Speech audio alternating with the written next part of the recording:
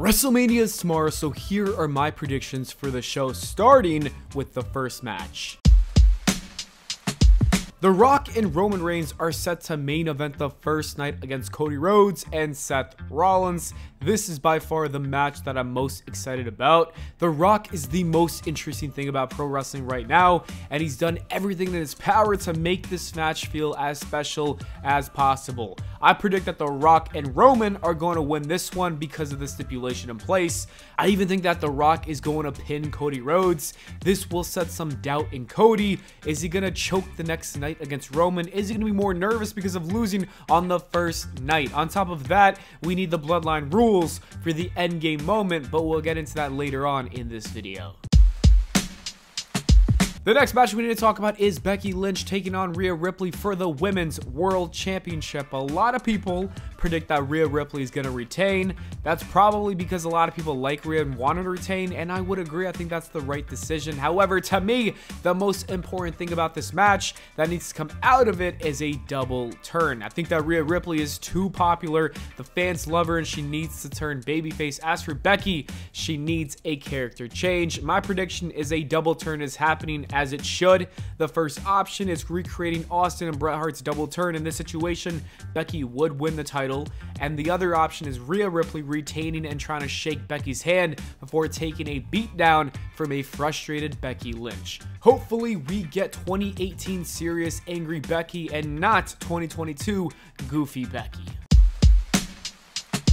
Gunther defends his IC Championship against Sami Zayn. This is a match I don't have too much desire to watch. It's kind of whatever.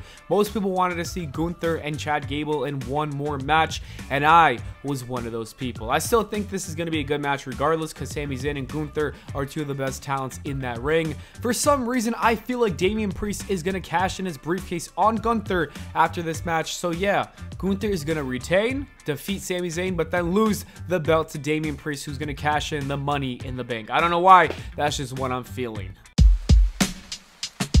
The WWE is having a ladder pack 6-man tag team title match. There's going to be plenty of teams in it, and I think it's safe to assume that the titles are going to be split up, because they keep bringing up the fact that the titles are together and they'll both be up there. So the question is basically, what two teams are going to win the belts? I think for the Raw side, it's going to be R-Truth and The Miz winning those tag team championships, where on SmackDown, it's going to be Austin Theory and Grayson Waller who get those belts. I honestly would have preferred R-Truth pinning Damian Priest and winning the tag team championships, because that pop would have gone crazy, but it is what it is. You can't really complain. This is still going to be a lot of fun.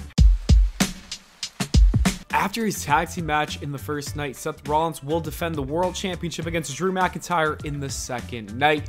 This is a match that I'm very excited about because Drew's character has been on fire. Drew McIntyre needs to win this one, and I think he will. I feel like CM Punk is going to accidentally screw over Seth Rollins, which will set up a future match between those two at SummerSlam, and after he's done with Rollins, he'll move on to Drew McIntyre in the world title picture. So that's what I think. I think Drew's going to win by CM Punk accidentally distracting Seth Rollins when he was trying to distract or maybe help him or whatever. He's gonna do some nonsense like that. So that's gonna happen. Rey Mysterio and Dragon Lee take on Dominic Mysterio on Santos Escobar. I think this is a fine matchup. I would have preferred Carlito instead of Dragon Lee. That's just my hot take, but I feel like it makes a lot more sense because Santos Escobar was beefing with Carlito. Also, I think the audience would have went crazy for Carlito doing the whole Apple thing. They would have went nuts, trust me. Anyways, it is whatever. I understand them trying to build up Dragon Lee, so it makes sense. Anyways, I think that Rey Mysterio and Dragon Lee are going to get this victory because it doesn't make sense for the heels to win this match. It really, I think this feud is kind of done after this. The next match is Jimmy and Jey Uso. This is going to be a lot of fun. Nobody knows these two better than they know each other. And looking back, it probably would have been a little bit better to book this after the turn at SummerSlam because the momentum is not where it used to be. Jey Uso has evolved so much. I feel like he's going to go backwards at this point. But anyways, with that being said, it's still going to be a very good match. It could even end up being the match of the weekend if they don't do 200,000 super kicks. Anyways, Jey Uso, I think, is going to win this match because it does not make sense for him to lose. Like I said, he's main event Jey Uso. He's doing great things on Raw. He does not need to take an L. Jimmy is the one who's going to be taking this L. Sorry, Jimmy. Bianca Belair, Jade Cargill, and Naomi are all teaming up to take on the rest of Damage Control. there's not too much to talk about with this match. We all know who's going to win. I promise you, Jade is not taking a loss for a very long time. I also think that this is going to lead to Bianca and Jade getting the tag team championships in the future. I'm going to need that. I think that would be very good because down the line at WrestleMania 41, I think those two are going to have some sort of, falling out, and that's when we get Bianca and Jade in a singles match at WrestleMania 41. So I'm thinking about WrestleMania 41. This match is more of a filler for that pay-per-view. Logan Paul defends the US Championship in a triple threat match with Randy Orton and Kevin Owens. This has the potential to also be the match of the weekend. There's just so many good matches on this card this weekend, honestly. Anyways, as for the winner of this match, it is not going to be Randy Orton or Kevin Owens. Therefore, I think Logan Paul is going to retain. I can see Logan Paul pinning Kevin Owens in order to have a singles match with Randy because Randy technically never gets pinned, and I could see that happening down the line. I thought it was going to happen for this WrestleMania, but no. Instead, we got this triple threat match, but I'm not complaining. And it should be a great match between Logan and Randy Orton at SummerSlam in Logan's hometown. I think that's what WWE is gonna book.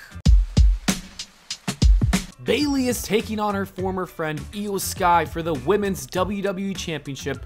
This is a match that has a lot of hype. Bayley won the Royal Rumble to earn this match. She's got a lot of momentum, and if I was WWE, I would not put an end to it. I think she's going to win this match, and I think she's going to go on to have a great title reign. For some reason, Bayley's just really good at making titles feel special. Her last reign was amazing, so I think the same is going to happen when she wins the title this weekend.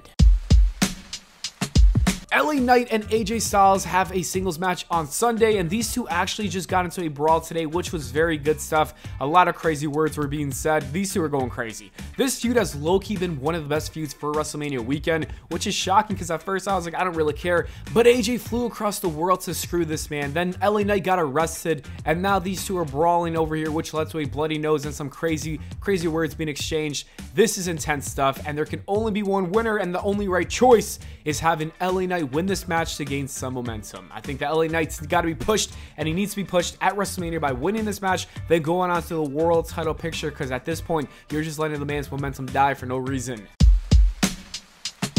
The Pride takes on the Final Testament, and I don't think anybody cares about this one. I'm going to say the Final Testament wins, and these two factions go on to feud for the rest of their lives, and that's going to be their personal hell.